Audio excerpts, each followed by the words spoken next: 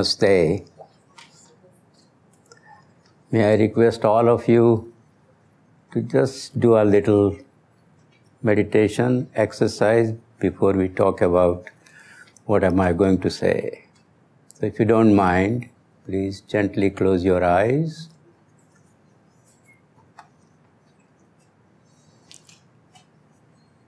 Place your body in a comfortably relaxed position, alert, relax, comfortable. Let your feet be planted in the ground. We call the ground the Mother Earth.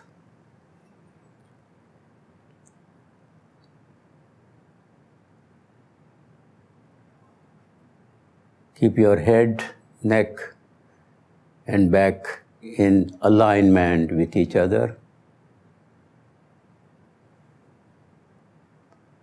Place your body in a very comfortably relaxed position.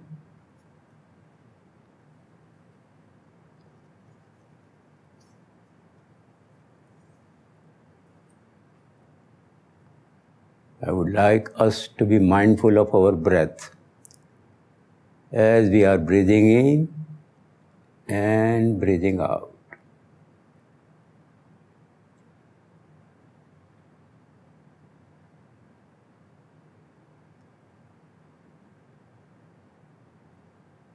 Become mindful of your breath, where you feel your breath clearly. It may be in your belly, or it may be in your heart center, or at the back of your throat, in your mouth, on your lips, or in your nostrils. Just become aware of the movements of your breath as you are breathing in and breathing out.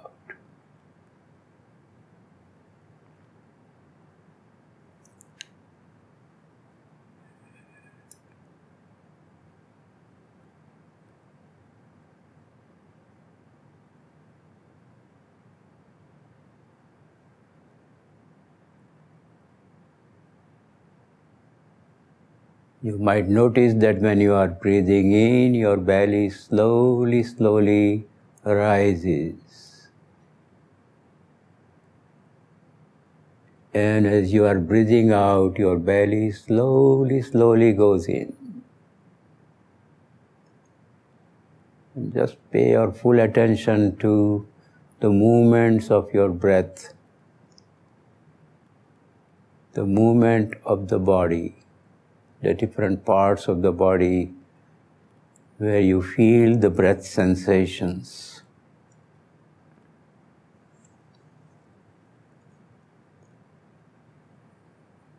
And let's spend a little time in paying attention to our body.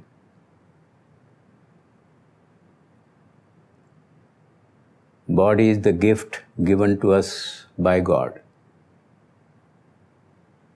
So body is like a temple. And we take care of our body by paying our loving, kind attention to our body. Like a mother holding the baby in her hands.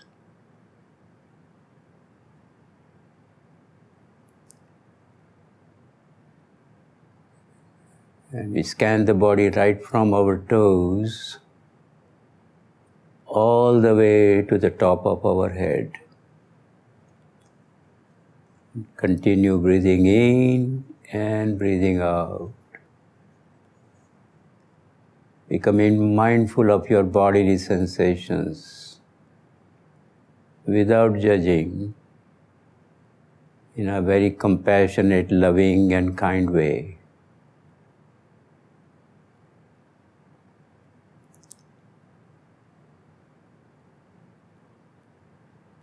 Become mindful of various sensations we may experience in our body at this time.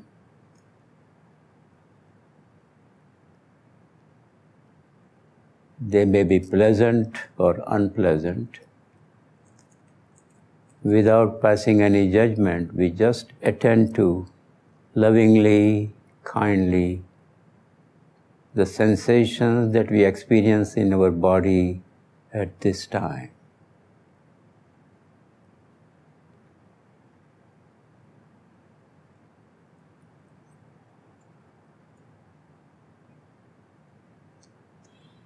Become aware of the flow of energy when we are paying attention to our body in a loving, kind, non-judgmental way. There is a flow of energy that we experience in our body. So just gently pay attention to your body. Become aware of the flow of energy right from your toes, going through different parts of your body, all the way to the top of your head.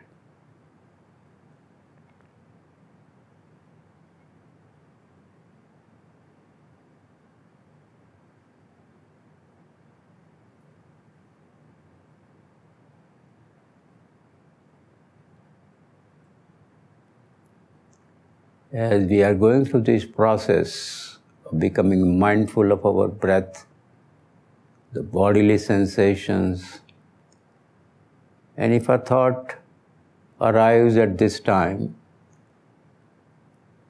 just pay attention to your thought.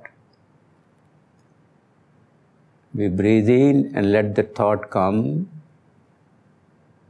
and we breathe out and let the thought go.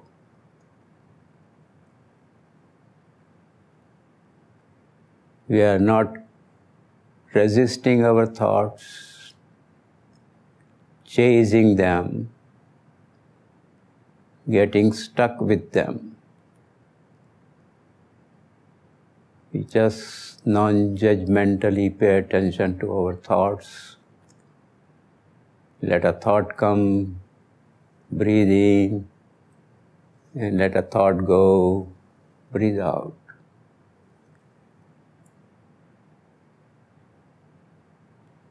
Let's spend a minute or so in just going through this process, like your mind is minding the mind now, without getting stuck.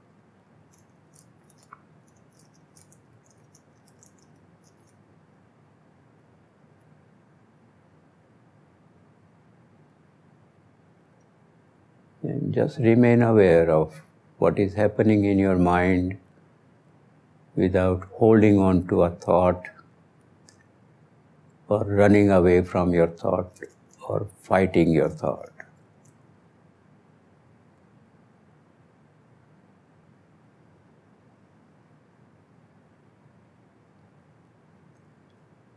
And as we are going through this process mindfully, become aware of any emotion or feeling that may arise, just like a thought.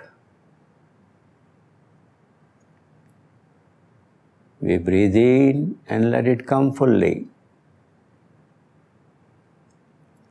And we breathe out and let it go fully.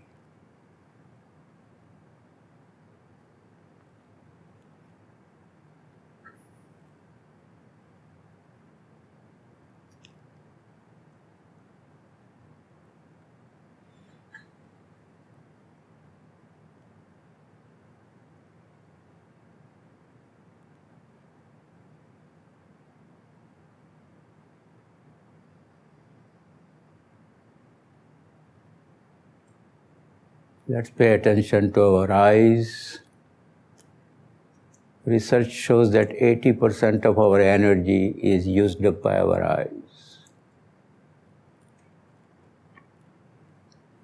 So let's be mindful of our eyes in a loving, caring, non-judgmental way.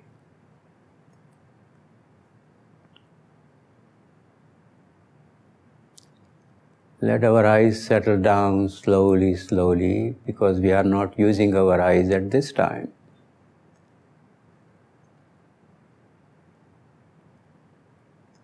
Become mindful of the changes taking place in our eyes as our eyes are settling down slowly, slowly, slowly.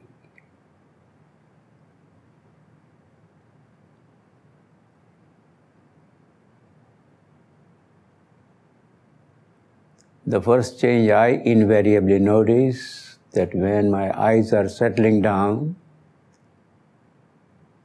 and I let my eyes settle down on their own, the first change I notice that the movements in my eyes are slowly fading away on their own.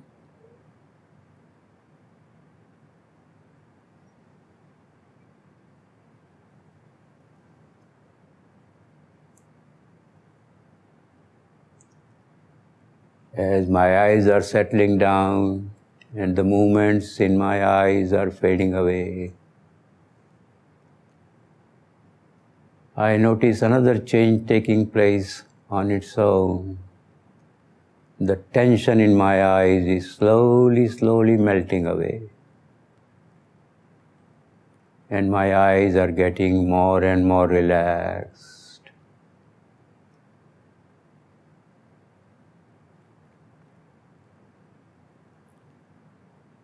As my eyes are settling down, getting somewhat quieter and calm and still, getting more and more relaxed, I notice another sensation arising on its own in my eyes, and my eyes are slowly getting softer and softer, tender, softer.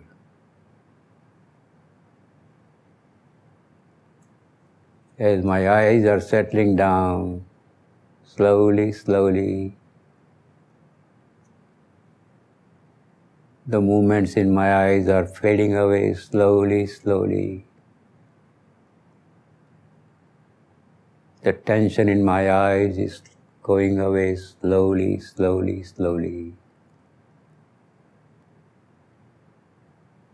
I sense the softening of my eyes.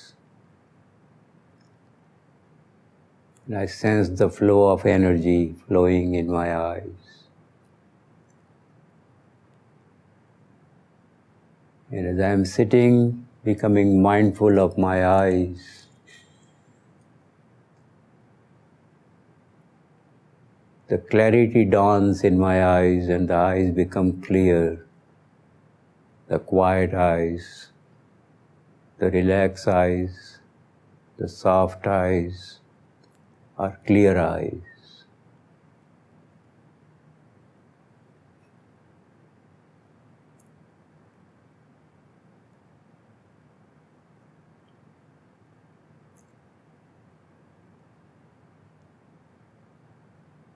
Before we conclude this short guided meditation,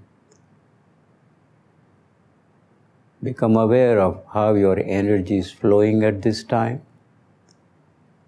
Notice the shift that takes place in our body, in our breath, in our mind, in the heart.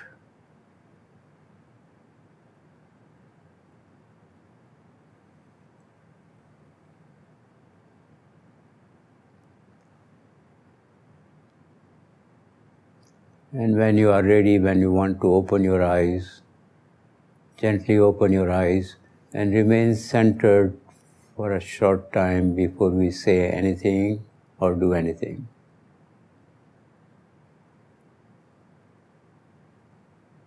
Thank you. Namaste.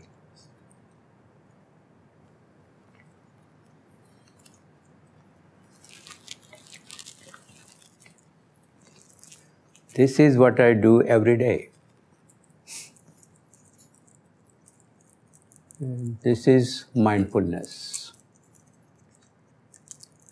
where my mind is right here, not going there or everywhere, right here, in the present moment. Now it is difficult to do that because mind has a tendency to wander, right? So How many of you, if you are not concerned about raising your hand, but please raise your hand, how many of you felt your mind was right here, you were right here? Yeah. How many of you felt your mind kind of taking a little hike, going somewhere here, there? That happens to most of us. Because the mind has a tendency to jump from one place to another place. And in mindfulness meditation, we don't judge our mind taking a hike. We just accept it. That's mindfulness. Non-acceptance comes from judgment, isn't that so? When I judge why my mind is going here and there, that's kind of a angry, judgmental thought. The mindfulness says if a thought goes here or there, and if emotion arises in you, something from the past, or you worry about something or whatever, let it come. If you don't hold on to it, what will happen? It just goes away. It just goes away. So that is one thing about mindfulness, and I have given you a handout so you can read the definition of mindfulness, and I'll talk about that also. But this is something which I do every day. I'm 92 years old. I have never been hospitalized, no medical condition. And people ask me, what's the secret? So I will tell you the secret if you pay me $100, maybe 50. The secret is very simple. That's mindfulness. When I was 18 years old,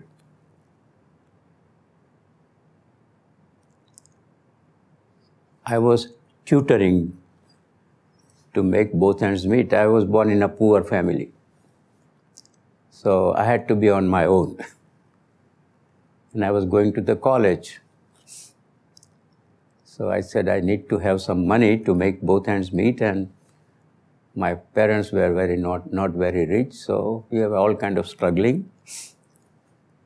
So I was doing teaching, tutoring. In India we have this tutorial system, so you go to the house of a rich person, and the person gives us some money, and that's the way it goes. That's nice. I'm very thankful to have people who really want to extend their help and to help me for my education.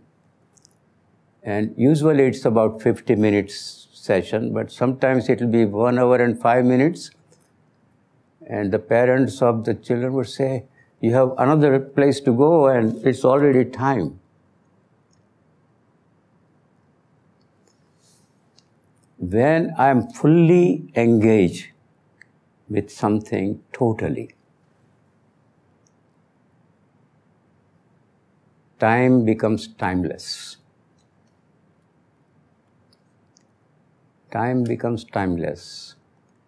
Space becomes spaceless. These are all spiritual concepts. In all spiritual traditions, wisdom traditions that I have studied, that's one of the ways in which whatever word we may use for that, the Supreme Being, in our culture we use the word Brahman, which has no name, beyond space, beyond time. I consider them divine moments. These are the moments I'm fully engaged. Fully engaged. And there is a flow. I don't look at the watch, though I should, because time is important, right? So there is a reality that we may not stay here until 12 o'clock, midnight. So we have to be realistic, that's true. But how do we not be bound by the time is an important challenge.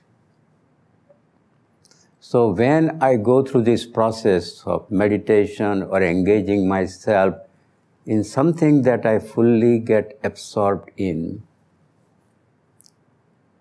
I go into that timeless, spaceless zone. In Zen system, it is called, you are in the zone. You are in the zone. And there are two words that are important, human being, right? We are human beings, correct? Is there anybody who is not a human being here? Then that person should go to the mental hospital. Yeah, human beings. The wonderful thing about that, I'm human, but I have that being. So we have a having and doing zone. I have this is my body, I'm here, I'm thirsty, I'm drinking water, I'm a man, you are a woman. Oh, I look more handsome than you. Look at me, I'm sharper than you, I'm more intelligent than you, I'm more qualified than you, I'm richer than you, I'm famous, more rich, fame, etc. And that's human part. That's human part. And the human part has conflicts. And the human part goes through joy and frustration. The joy is not forever. After a while, the joy goes away and something happens. So this is the human part. Now, God has given us the being part. The being part is that part which can really help me to remain centered, focused in the present moment. That's the being part. The being part really helps me to be calm and quiet. The being part is that part that makes me whole. And the being part is that part that makes me feel at home. I am at home. This is very, very important from my perspective to understand.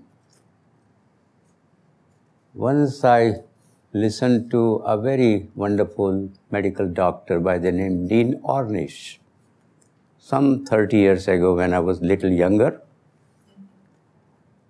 And I was really touched by what he said. And he said he was in medical school and he was like a out-of-box kind of student, right? He would not agree with everything that the professor says. Well, let us inquire. How come? Why is that so? Why is that? There is another way of looking at it. So he was kind of a troublemaker. But I like those kinds of students as a professor. I was a professor once upon a time. I like those students who really say, hey, I don't agree with you. I say, let me understand why you don't agree with me. What's your point of view? Does that make sense? That's what it is. That's what learning and becoming wise. So I listened to him, and as a student, he was invited to go to a party. And he said, well, Gautam goes to college, he likes to go to party, right? I like to go to party too. So party is a fun time. So he goes there and he was surprised to see a yogi in orange clothes. His name was Swami Satchidananda, one of the greatest yoga teachers that I have come across. Swami Satchidananda. Satchidananda is the word in which we describe divinity. Sat being present to what is. Chit, calm and clear consciousness. Ananda, pure joy and bliss. His name was Satchidananda. Sat, Chit, Ananda. Sat means the truth. This is the truth. Where I am, the present moment, is the only moment that is full. This is the moment, the magical moment, the mystical moment, whatever word we may use for that. This is the present moment. It has its own fullness. Unless I get away from the present moment, then there is a fracturing that takes place in my mind. So he was there and he was requested to give a talk. So this Dr. Dean Ornish, who was a student at that time, and in the talk, the Swami Satchidanand says, human being has become human doing. Very profound, wise statement. Really, I was really like, aha, that kind of, wow, aha. Don't we sometimes feel that, aha? I mean, the lamp was lit up in me, like eureka, like that. We feel that there are moments in our life when we really wake up from our own deep sleep. I was really awakened. It really shed light. I started thinking about it, that how much time we spend and energy in doing. Even the mind, when it gets into, why am I sitting here? So you have started doing. That's kind of mind doing. When the mind is not present, the mind is doing. Usually thinking about the past, why did that girl didn't like me, Gautam? Sounds familiar sometimes, right? To young people, that happens. It happened to me. That happens to us. Everybody doesn't like me all the time. Do I like me all the time? Yeah, I like myself. Yeah, I like myself, yes. I have that kind, tender feelings about me, like my mom. My mom would accept me no matter I was little mischievous, says, you are still my child. And I would cry and say, cry for a while, but you are still my child. And I would smile and say, you are still my child. I was tired and she says, you are still my child. I was fresh and she says, you are still my child. That's the way I accept myself. If I'm tired, I'm tired. Mindfulness, if I'm upset, I recognize I'm upset. And I have learned from yoga system that when I'm upset, my dad taught me to pay attention to my breath. What happens when you are upset? Tell me.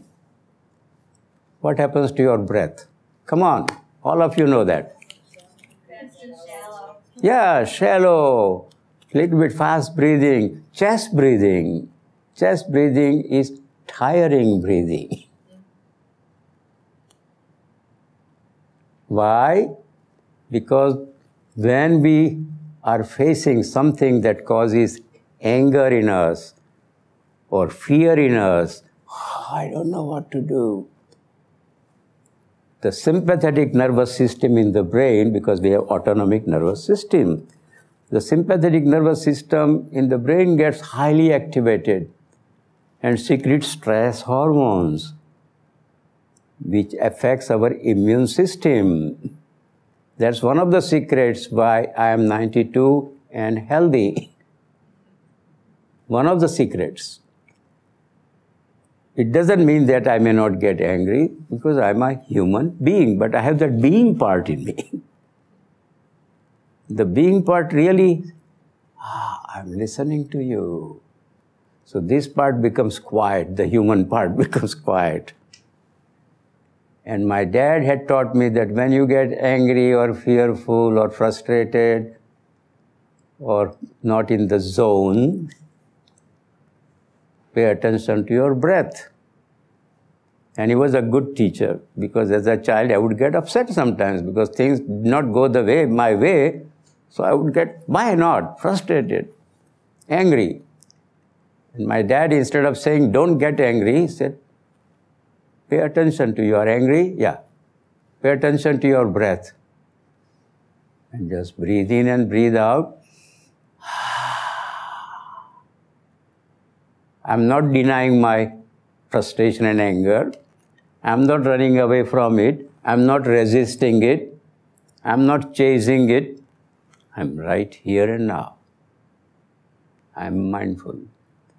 Breath is a link between the mind and the body. That's what the yoga system has taught us.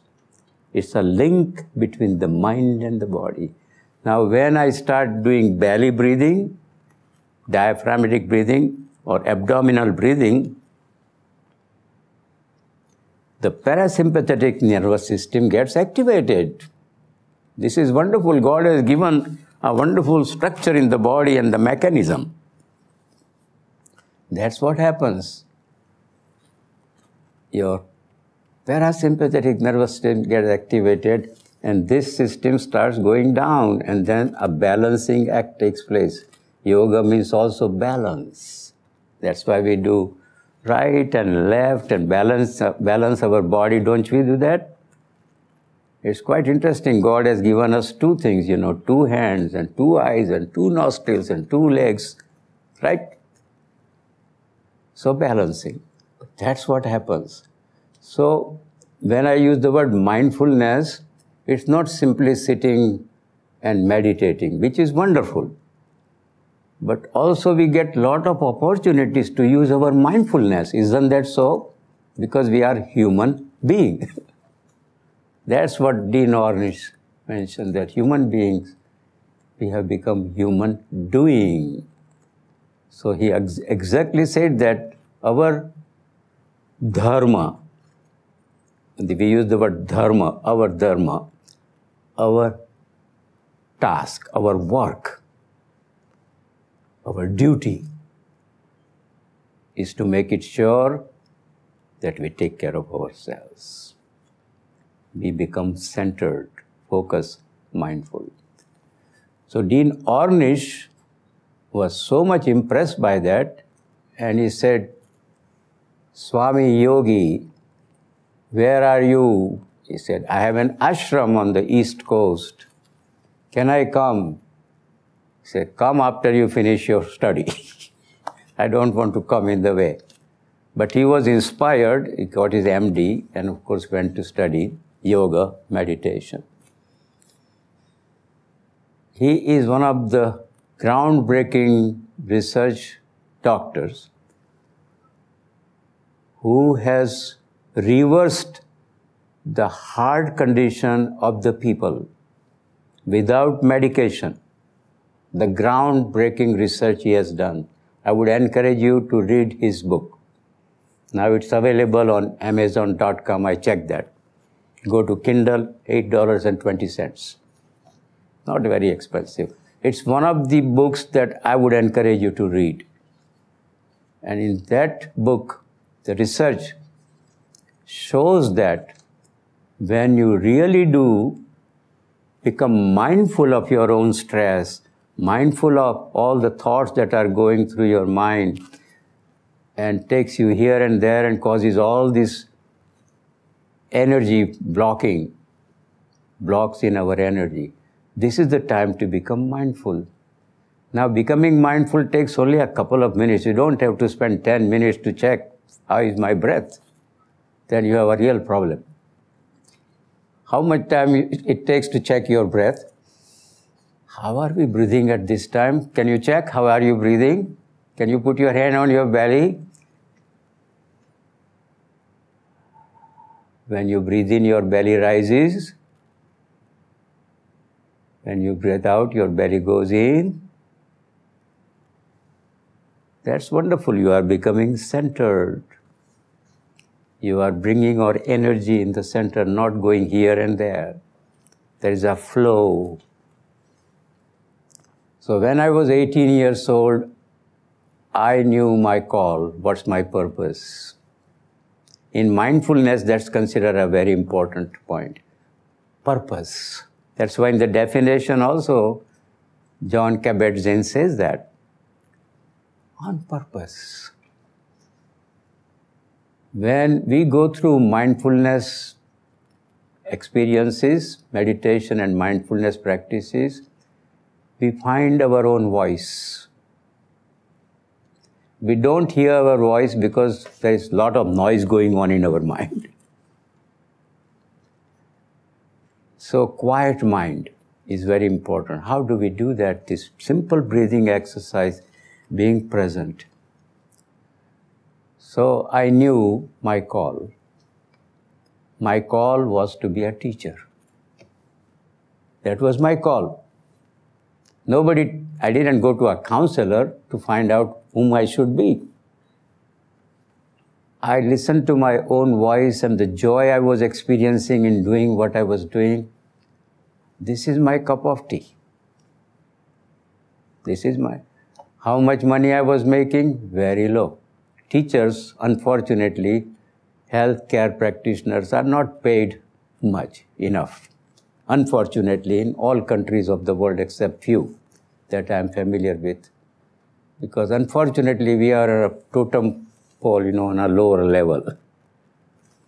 So I didn't care whether I was making this much money or that much money. I was listening to my being.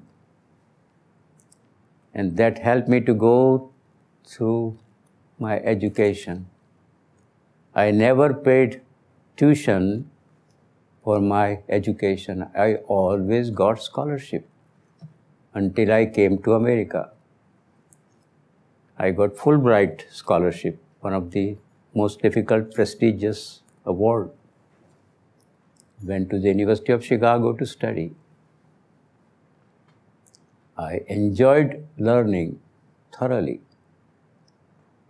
So I'm just sharing my experience with you here that I really need to listen to my voice, inner voice. And for that, I really need to go inside it's from inside out, really. I really need to go inside myself, listen to my voice, become quiet, and right answer, wisdom, right choice making comes from that quiet place from within ourselves. So there was a great anthropologist, American cultural anthropologist by the name Joseph Campbell. I was very fond of him. And in one of the books, he uses a phrase that is now has become cliche, follow your bliss. Follow your bliss. And as a professor, he was a great professor. And he would spend time with each and every student. And then when the student says something, and he would watch the student, and when there is a spark, when the eyes sparkle, the professor say, that's your cup of tea. That's you want to be. That's you want to follow. And he kept a record of those students, and they were the happiest students who really followed their bliss. Followed their bliss. Does this make sense to you? And this journey went on and on in my life. So I went for my second doctoral degree. And when I talked to my wife, she said, are you crazy? You have already PhD from the University of Chicago, and why do you want to go for your another doctoral degree? This came from within myself. And I say, I'm in one of the greatest, richest countries in the world. But how come I don't see much happiness? I talk to people, they say, well, I have this and that, but I don't seem to be very happy. So I was wondering about it, that why? Then I had some Indian medical doctors, and I say, why are you just prescribing medication for heart conditions and for blood pressure and for diabetes? Why do you do that? Well, that's the way I was trained. I say, I'm not criticizing you, but are there other ways of helping your patients? And say, what are the other ways? Just ask me, what am I doing? I don't have blood pressure. I don't have diabetes. I don't have heart condition. I don't have liver problem. No, I don't. I don't get headaches. I still have my hair. So the question was, how come? And I said, it's very simple. So there are 4 dimensions I was interested in. The first dimension is the body. That's why when we went through the guided meditation, I said, let's pay attention to our body. And if you really pay attention to your body, then you know when your body is tired. Then we go to sleep at that time.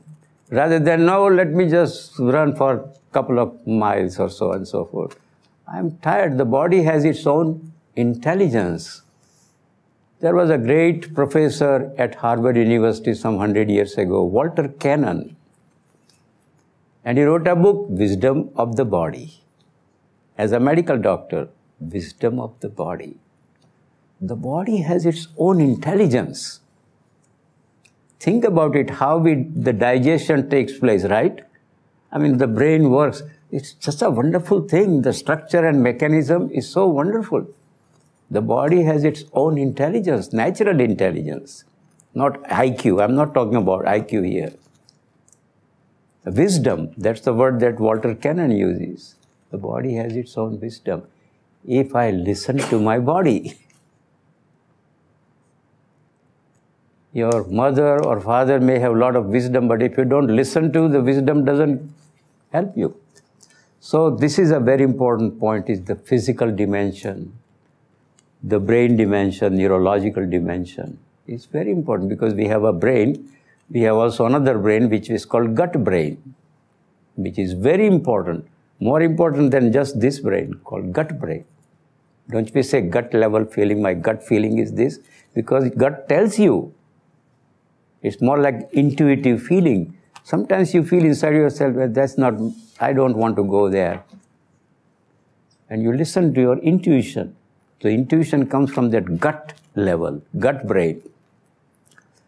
So the body is very important. So it's a very simple thing that I do for my body, and I request my doctors to sometimes spend time with the patients that say, what are you eating? The great Greek Hippocrates taught us food is medicine. Am I mindful of what I'm eating? Very simple, right? The energy comes from food. What kind of food am I eating? Am I eating that food that disturbs my body system, disturbs my heart, disturbs my stomach, disturbs my liver, causes headache, affects my nose? Body is connected with the food. Very important. So that's simple, but I'm very careful about what food I'm eating. And when I eat, I listen to my belly rather than tongue.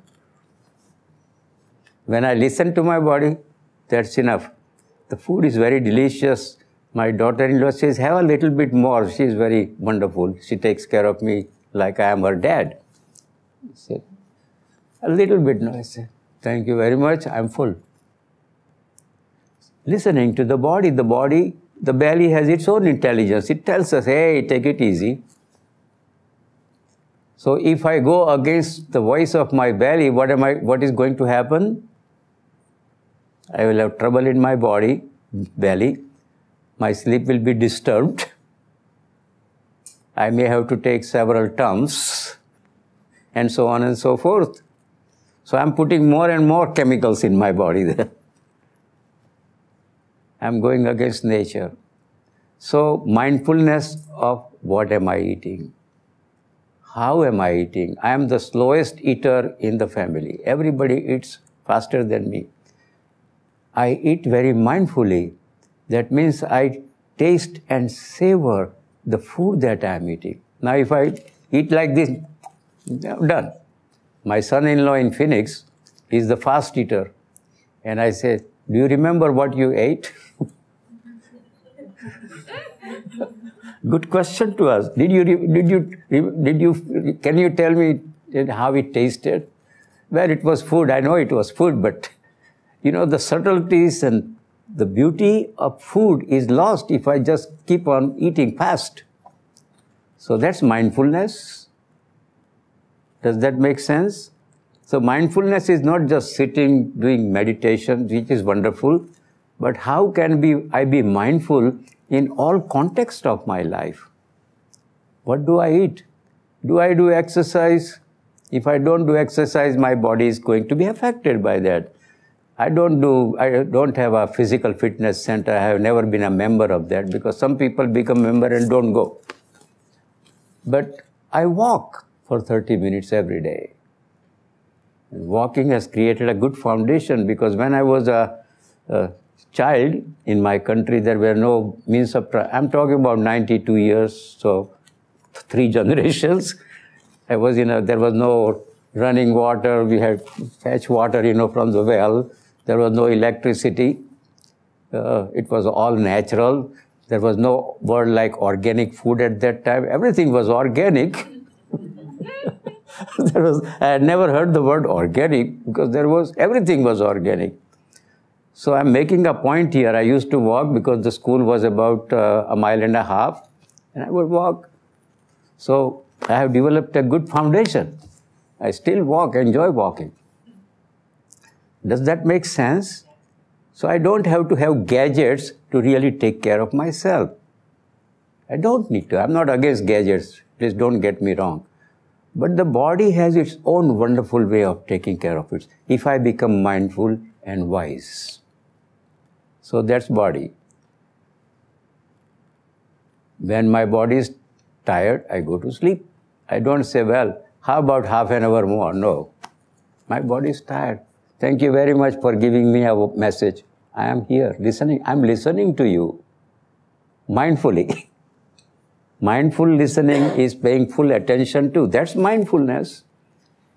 Paying full attention to what is happening in the present moment is mindfulness. Without judging. Now, if I'm tired and if I don't listen to my body and I say, no, I should really do this at this time. I have to write a paper, I should write a paper. I have already started judging myself for not taking care of myself. That's a problem. So I go to bed at 10:30 and wake up at 5:30 in the morning. Wonderful. When I wake up, I'm very fresh because my sleep is wonderful. Before I sleep, I take care of this little body scan. The body gets relaxed. A relaxed body has the intelligence of the body keeps the body wonderful. Sound sleep. So when I wake up, nobody has to say, wake up. I just wake up. I just wake up. Then I'm also very mindful, as I say, of my breath. I'm also very mindful of my mind. If you have studied Buddhism, 2,500 years ago, Gautama Buddha, my friend's name is Gautama. Gautama Buddha was very much interested in understanding why do we suffer. That was his quest. And in his quest he found that the clinging, the craving, holding on to causes suffering. So don't we have craving? Don't we have desire? Of course we have desire. When there is good food, I say, well, it looks good. Let me have it. So desire is there. I mean, desire makes us move, really. If there was no desire, there is no movement, right? But the mindfulness says that who is controlling you? Is your desire controlling you or you are controlling your own desire? This is an important question.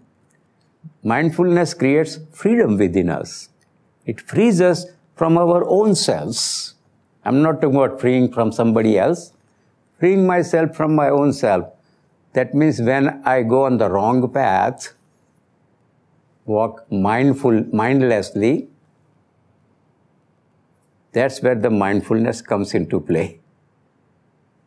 Mindfulness comes into play. So it helps me to pay attention to on which path I am walking. So Buddha's search was that why do we suffer?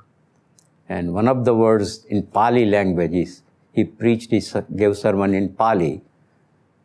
That language derived from Sanskrit. I know Sanskrit and I have studied Sanskrit. But Pali is derived from Sanskrit. And the word that he used is very profound word. Tanna, tushna. Getting attached to my desire. Attachment is the problem. If my hand is open, I hold it. But then I hold it more and more and more and more and more, make a bigger fist. What happens? My hand gets tired. My hand gets tired. So it's very important to be mindful. The word mindfulness that we use in Buddhism, it's called sati. That's mindfulness. What is? The word sati means what is. Pay attention to what is. Not what should be, what could be, what is. And that happens when our mind is focused and quiet. That is a wonderful contribution. And he makes some very powerful, profound statements. And he uses the word which is similar to the mindfulness we are talking about. Kind of a mindfulness helps us to become wise. So he used the word samyak. Samyak means wise, right. Samyak, S-A-M-Y-A-K. Samyak means right, wise. Samyak vichara. Right thoughts. Right thoughts. Samyak vichara. Samyak vani. Right speech. Right speech. Because I can hurt you by the speech I use. Isn't that so? Buddha believed in not hurting people. If you are familiar with Yoga Sutra of Patanjali, he says the same thing. These are all great spiritual teachers say the same thing. And he uses the word ahimsa. Hinsa means hurt. Ahimsa means not hurting. How do I hurt myself? How do I hurt others? Mindful. Do we hurt ourselves? Do we hurt others? It may not be a physical hurt. It can be an emotional hurt, a verbal hurt, or even thinking about hurting somebody. Sometimes we hurt the person before we see the person in our mind. I'm going to take care of him. That SOB, whatever. I mean, mind really jogs. Mind jogs. And in jogging, all these thoughts come. All these thoughts, according to Buddha, according to mindfulness, are very destructive thoughts, violent thoughts. So mindfulness is exactly that. I become mindful of my thoughts. I become mindful of my emotions. I become mindful of my emotions. Then the Buddha says another thing, become mindful of your right livelihood. If people were earning money, honestly, the whole world will be rich. Nobody will be poor.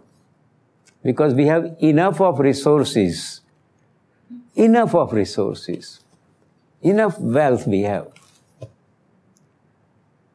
But if I earn money dishonestly, which unfortunately even rich people do that, then according to Buddha, it's going to bring suffering to you.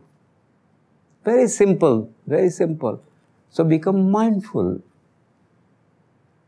Become mindful. So I sometimes take several detours, which I took, right? I was talking about why in the world I wanted to have another doctoral degree.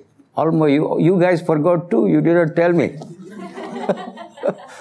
But sometimes we get carried away, right? That happens. So now let me go back to what I was saying. So the question was, why in the world did I go for my second doctoral degree in clinical psychology? So I went to the professional school of Illinois School of Professional Psychology, which was giving PsyD, MA and PsyD in clinical psychology. So I go there and the dean said, are you looking for a part-time job here? Because at the age of 56, who would like to go to school and go for another doctoral degree? And he said, no, I'm here, I want to be a student. And he said, in your application you say you already have one PhD, and why do you want to have another doctoral degree? She said, I'm very curious. I said, let me say why. I'm glad that you are curious now. So the reason why I wanted to do my degree in clinical psychology, because I think the East has given some very, very powerful tools of taking care of the body, taking care of the mind, to walk on the spiritual path, to walk on the right path. And the West, historically, has created industrial revolution. No industrial revolution started in the East, no. Industrial revolution, huge productions, huge consumptions.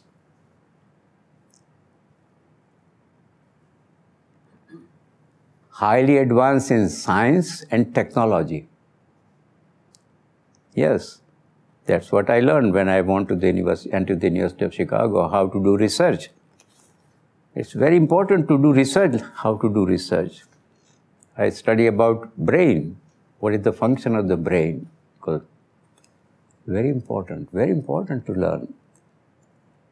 So the East has contributed something, the West has contributed something. So I wanted East and West to meet. That's the reason. So I will have to take some courses, so I will take those courses. They may not be that much interesting and important, but it's required, right? So I'll take them. So, but I say, I'm going to do research. On that basis, you please admit me. Say, what is your research? The research is, I'm going to take people who have, right now also, people have anxiety disorder. Anxiety disorder is very common. The other is people get very angry, sometimes shoot, sometimes do crazy things. So anger, hostility, that's another thing I want to work on. And then I want to work on, at that time and probably this time too, heart condition is number one. Heart problem is number one in our country. Maybe cancer is catching up. So I want to focus on medical conditions and psychological conditions. And I want to use Eastern approaches to work on this and use all the technology that is available here at the University of Chicago. I use the medical center. So it is a lot of wonderful help I got. And I want to check their heart rate and, blood pressure, and give them tests, psychological tests to check their anxiety level, anger, frustration, stress level. And said, oh, that's fine, that sounds good, so let me do that. So that's the research I did. And in the research, I used 3 components, all mindfulness components. The first thing that I did, which I practice even now, is taking care of my body. Becoming mindful of my body and taking care of my body. The second, which was very important, is checking my medical conditions. heart rate, right? Blood pressure, these are important variables for the heart condition. So I want to check that, which Western science is very helpful, technology is very helpful. Then I want to teach them simple stretching exercises, mindfulness-based stretching exercises, not heavy-duty yoga exercises. Mindfulness-based stretching exercises, mindfulness-based Tai Chi exercises, breathing, and mindfulness presence, being here. So that's what I did. For 8 weeks, I worked with those people who had heart conditions. For 8 weeks, they were very, very, very much committed to their own health. And I kept on record every week. And I gave them machines they can check their heart rate and blood pressure. After 8 weeks, the results show there was a significant change in their medical conditions. I kept in touch with the doctors because I didn't want to come in the medicine they were taking. I kept in touch with the doctors and I told the doctors that after some time, you please reduce your dose because these people will not need that much medicine. And some of the people who participate didn't need to take medication. The medication, the dose was significantly reduced. They also said that when we go home, people noticed that we were very happy to be at home. People said our headaches are going away. People said that where we work, they say that, well, you seem to be changing somewhat. You are looking forward to coming and you want to work with us and cooperate, work like a team. All those changes can take place when we really practice something which I call mindfulness. Numerous studies have been made, which demonstrate that if you really practice consistently, I'm so glad that you are here to listen to the talk, but I hope that you practice what you are learning, even sitting quietly and breathing, closing your eyes, paying attention to your body, paying attention to your mind, what's happening without judging, for 10 minutes. Keep a record. Find out. Send me your data. Say, wow, my sleep is better. I'm feeling a little bit more happy. People like me more. Even the dog follows me.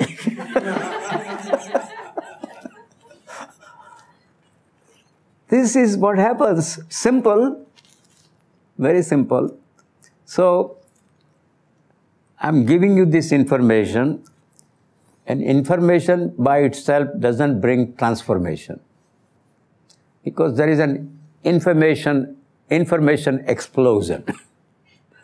I look at my internet and so many people send me so many wonderful things, And some people say that in 5 minutes you will be enlightened, right? The quick fix. I don't think I can be enlightened. I'm not a Buddha, so I cannot be enlightened in 5 minutes, though there is a potential in me to be enlightened, of course. I have that being part. Of course, I'm a human being. I have that being part. So it is very important I'm sharing this with you to encourage you. So when I come here after some months, this is the place where I come in summertime. And my daughter, she has a Montessori school. Paula mentioned that I'm a teacher, consultant. in the Montessori school, and she has 300 children. We start with the infants, 3 months old, according to Montessori's way. We take care of the children, and almost until the 10th grade, we are going to go to the 12th grade. Now again, my daughter is a good example of listening to her call. So she was in Chicago, studied here, where I was teaching Governor State University, and she studied there. And she fell in love with a young gentleman who is from another religion. He is Catholic, and I am Hindu. To me, heart is the place of spirituality. If there is love, that's spiritual. Whether it's a Muslim, Buddhist, Hindu, Christian, Jewish, Jain, name it. That's the way I did not fall in love. I don't fall in love. I loved somebody. The same way. I married a lady who comes from another caste, another religion, another class. There was no reason for us to get together. And of course, the father didn't like it because I was poor. The father was very rich. I am Hindu, Jain, business caste, Brahmin. So there were all reasons not for us to get connected with each other. What made me get connected with her? I was 21 years old teaching in a high school, and her brother was my student in 9th grade. And he was very famous of kicking tutors out because he didn't like to study. So he requested the father and mother and his sister that and I'm not bragging, but I was a great teacher, wonderful teacher. His students loved me. So he said, here is a teacher, I would like him to work as a tutor. So the father said, okay. So I went for an interview, of course. We are interviewed. It's a big house. The father was sitting, and beside the father, his daughter was sitting. And I am being interviewed. I'm only 21 years old. The father, asked some practical questions, and so on and so forth. And my wife, at that time, she was not my wife, of course, One Leela, her name One Leela. One Leela means beauty of the forest. That's what it means. And she asked me a question. So I have a question. I said, what's your question? She said, how come you look so relaxed and happy? Simple question. I said, this woman is somebody. There's something in her. I got connected with her in a short time. I didn't fall in love with her. There was no falling in love with her. But there is a connection that takes place. Connection. That connection took place in that short encounter. And the seed was planted and it blossomed into a tree. And we became very good friends, strong interest in meditation, music, literature. She would never show up, though she was very rich. And we found that we have found each other. There was a meeting of the heart. The father didn't like it because I was too poor. So for 4 years, you are not going to see him. That will be the test that you really love him. There was 4 years I didn't see her. But she was in my heart. Person doesn't go away from the heart. That's the center of love. I always felt her presence, though she was not with me. Does that make sense? It happens. You always feel the presence in your heart. If you keep your heart open, it is called awakened heart. That's the Buddhist word. Awakened heart. Your heart is Jagrata, open, awakened. When the heart is awakened, it's beyond time and space. Beyond time and space. And there was a deep connectedness that continued. Eventually, she said, now is the time for me to go. The parents were not in agreement, so she eloped. A runaway bride. I'm talking about 1954. India usually have caste marriages within the same caste. Usually arranged marriages, love marriage is not many. Now it's happening. So there was every reason for, she from her heart came to a very poor family.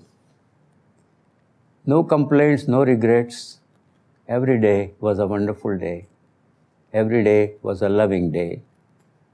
Every day was a compassionate day. That's mindfulness and heartfulness. There are two concepts that come from Buddhist tradition in mindfulness. One is mind, mental, thoughts, etc. And the other is heart. Heart is the center of love and compassion. According to Buddhism, both are necessary. It's like two wings of the same bird. One wing, the other wing. You have to let the thoughts come to you and the emotions come to you. But you do that compassionately. You become compassionate to your own self. You become kind to your own self. I cannot be compassionate to you if there is no compassion in me for me. How can I love you if I don't love me? Does that make sense? How can I? How can I give you if I don't have it in me? So this is not like one against the other. This is like two hands coming together. Two wings of the bird. Two wings. It's called loving awareness. Loving, compassionate awareness. I'm aware of what is happening. What thoughts are going through my mind. What feelings are going through my mind. But I relate to all these things compassionately, kindly, non-judgmentally, accepting them, not fighting, not resisting, not getting stuck with, not grabbing, not holding on to. That's called inner freedom. So mindfulness really creates what I consider genuine, authentic inner freedom. We also use the word light.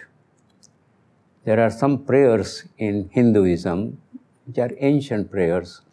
One of the prayers is Asato ma sadgamaya, tamaso ma jyotirgamaya, mrutyor ma amrutam gamaya, om shantihi, shantihi, shanti.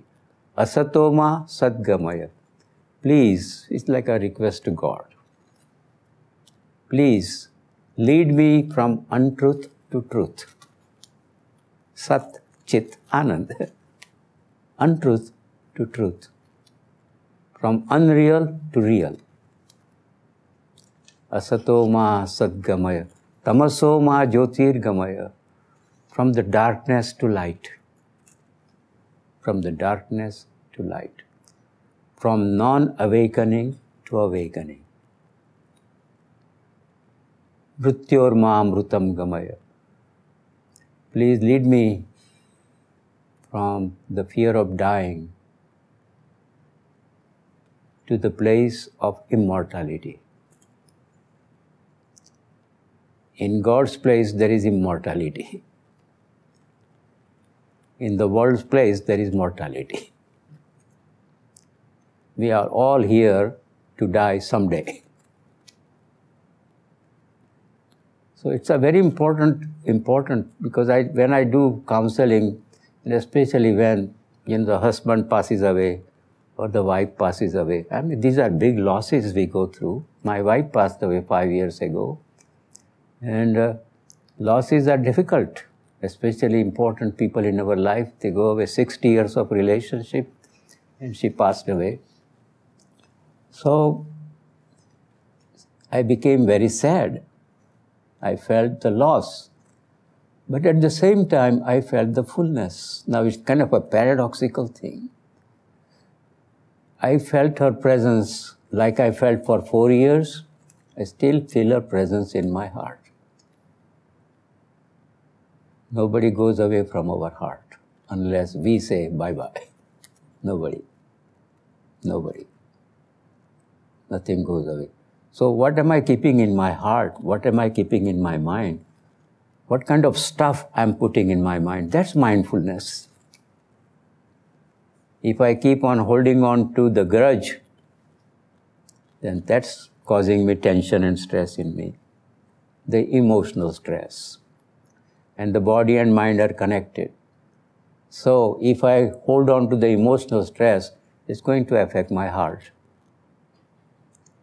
If I suppress my anger, it's going to affect my stomach. Mind and body are connected.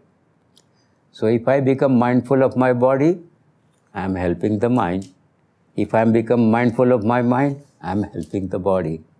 If I become mindful of myself, my relationship with Gautam, he calls me grandpa, right? I'm not his really grandpa. Do I look like him, grandpa? No. But he calls me JP Dada, his grandpa. He has become my grandson. I have so many grandchildren now. When I go to school, the children call me grandpa, doctor, white hair, Dr. JP, whatever comes to their mind. And I teach peace education based on mindfulness.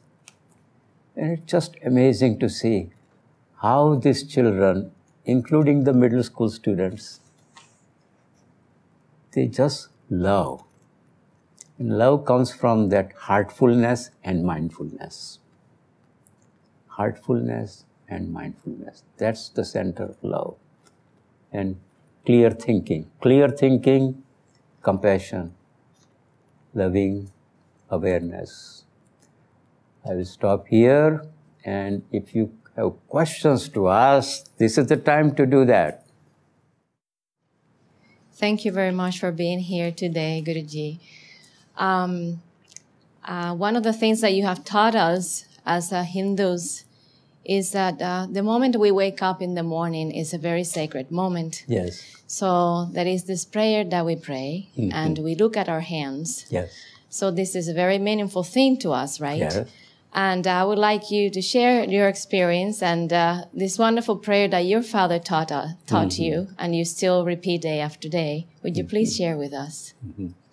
Thank you. Appreciate your question and what you are asking me to do. This is a very, very moving experience for me. My father always would get up early in the morning, and I'm following into his footsteps, getting up early in the morning.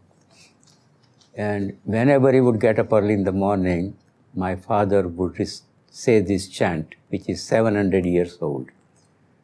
It's by a great, great thinker, philosopher, teacher by the name Shankaracharya, coming from Kerala, South India, Shankaracharya. He renounced at the age of 7, asked mother, please let me go. And at the age of 30, he passed away, leaving a wonderful treasure behind. Even in short time, there was a gigantic work did. So my father was very fond of Shankaracharya. And this is the chanting that he used to do in the morning, which I do too. So chanting is like this. Pratasmarami Rudi Samspuritatma Tattvam Satchit Sukham Parama Hamsagatim Turiyam Yat Swapna Jagara Sushu Tamaveti Nityam Tad Brahmanish Kalamaham Nacha Bhuta Sangha. Every morning when I wake up, let me remember that the energy that vibrates in my heart is the same energy that vibrates in the heart of the whole cosmos. That's the first powerful statement. Pratasmarami rudisanspuritatma tattvam satchit sukham paramahamsa gatim turiyam. When I really wake up and feel the energy that vibrates in my heart, which connects me with the whole cosmos, I lose my individual identity and I become a cosmic being, timeless, spaceless. Pratasmarami rudisanspuritatma tattvam satchit sukham paramahamsa gatim turiyam. When I'm in that zone, like a Zen system, I'm in that zone, the being zone. It fills my heart with infinite joy. Infinite joy. Sat, Chit, Ananda. Ananda, joy. Because I'm connecting myself with Sat. My mind, my consciousness is pure and clear. Yat swapna jagara sushuptam avayeti nityam. That cosmic energy, that cosmic hand, that cosmic heart takes care of me in my 4 states of consciousness.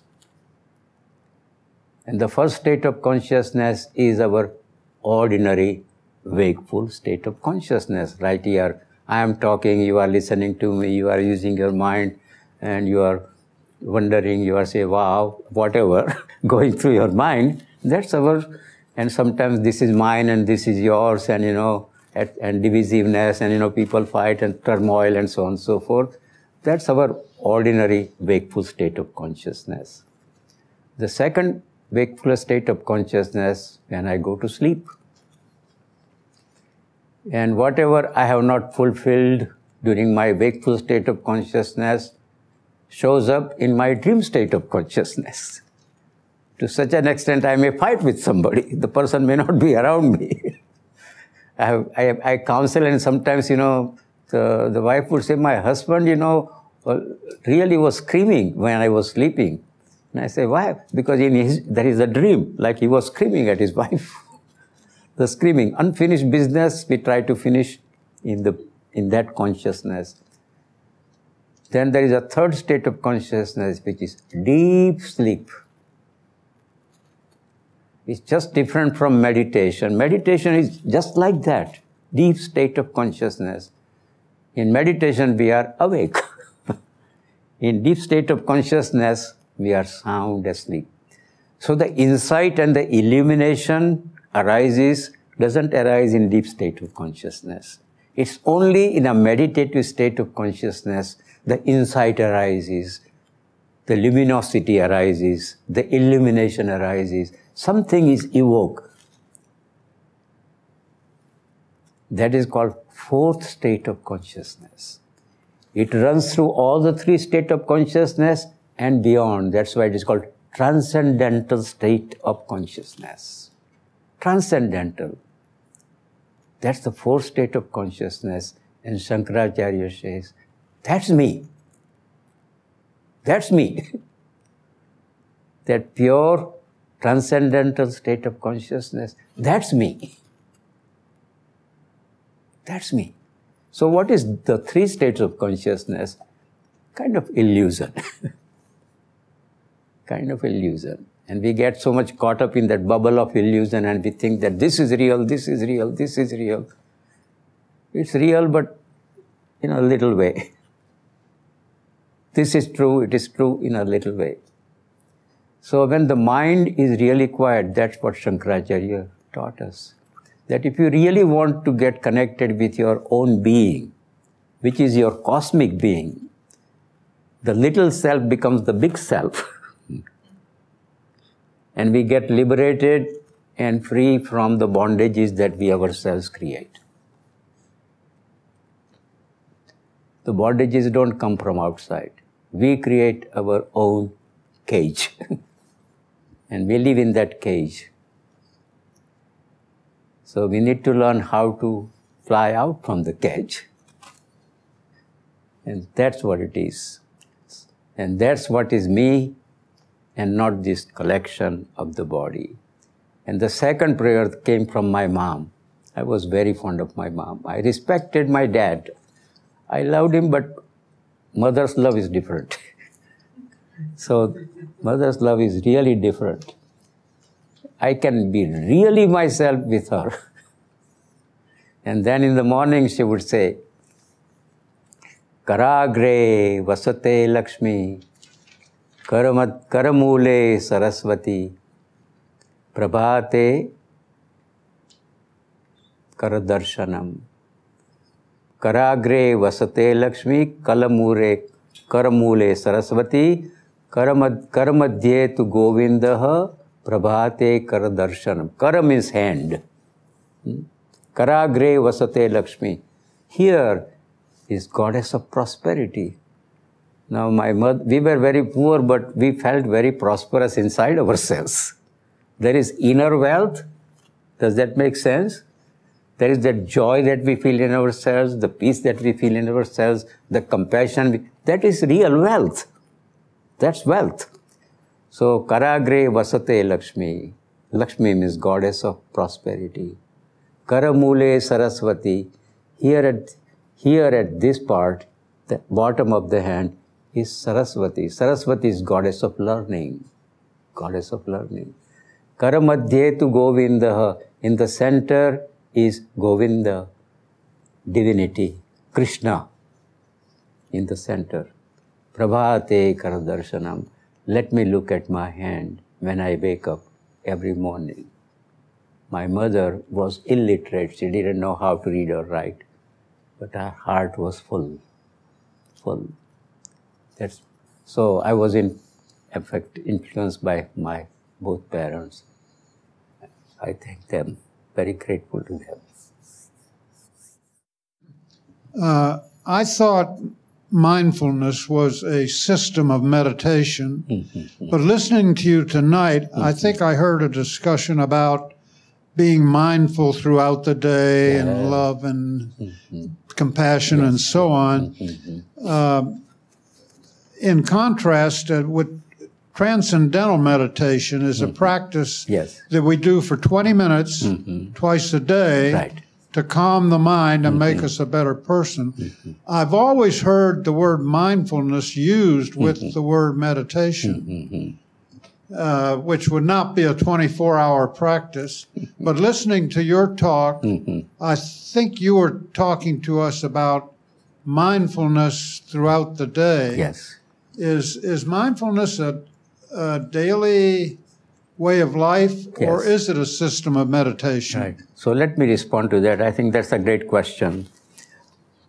There are two aspects of mindfulness. Two.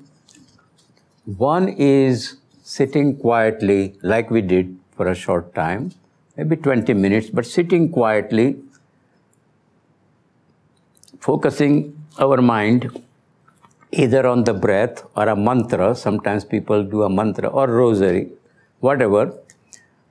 But sitting quietly for 20 minutes, quieting our mind, clearing up our mind is meditation. That's guided meditation or sitting meditation. I did guided meditation, but you are also sitting, so that is sitting meditation. There are two systems in meditation. One comes from the yoga, which is concentric meditation. I didn't go through that. I used the mindfulness meditation system. In yoga system is we focus our mind on our breath. and we just remain, it's concentration, concentration. When a thought comes to my mind, I bring my mind back to my breath. That is yoga kind of meditation. Mindfulness meditation is becoming mindful without judging whatever is happening in the body. For example, I started with the body or breath. Whatever arises in the mind, good, bad or ugly, whatever, doesn't matter. We don't judge, and slowly and gradually they fade away. That is mindfulness. And the second part of mindfulness is becoming mindful in everyday living. So becoming mindful of my body, because I am not sitting here, but I am walking. Am I walking mindfully? Am I present when I walk? Or am I eating mindfully? I gave the examples. Am I eating mindfully? I help my daughter-in-law because she works, in a school system, and she's tired. So before she comes, I wash, things that need to be washed. And I do it mindfully, and it brings a lot of joy to me. My mind is right there. My mind is not there. Oh, I wish I had read a book at this time. What is this work I'm doing? That's unmindfulness. Does that make sense? So I'm fully present there. And the present moment is a wonderful moment. It's a wonderful moment. It's not tarnished or contaminated by the past or the future, or by thoughts, critical, judgmental thoughts. It's not contaminated. It has its own purity. So I use two things. Mindfulness meditation provides a good grounding for us. We become really grounded. So it's wonderful. I call it core practice. When I teach peace education, we do that with the children. And say, sit. And the children, of course, cannot sit quietly for a long time because they are children, right? But they also learn that we can remain quiet. We can close our eyes. I ask the question, are you here? Where are you? And one child says, I'm here. And another says, well, I was thinking of my dog. That's mind wandering, and that happens, that's fine. I'm not saying, don't think about dog. No. We accept without judging, and then slowly and gradually comes to that flow, the mindfulness flow. We have a comment from online. A listener in Canada wishes she could be like you. She's has pain from an accident, and so she needs to do your morning ritual, so she can be like you and not feel the pain, not judge the pain, accept it and deal with it in your daily life there. Yeah. So she says, thank you very much. Thank you. I would recommend all of you. This Jon Kabat-Zinn, I mentioned his name. He is one of the greatest teachers, a professor and a researcher and a scientist. And some 37 years ago, he was working with people who had severe physical pain for varieties of reasons. And the doctors had washed their hands off. I'm talking about, Massachusetts in Boston. And they said, we cannot do anything more now. Surgery is out of question. Medicine is not going to work. So he said, send those patients to me. So he worked with those patients and taught them yoga exercises, stretching exercises, mindfulness-based stretching exercises, breathing exercises, meditation, and support group. 8 weeks. And the results were outstanding. So I'm talking about some 37 years ago. This Jon Kabat-Zinn has blazed a trail, a new trail.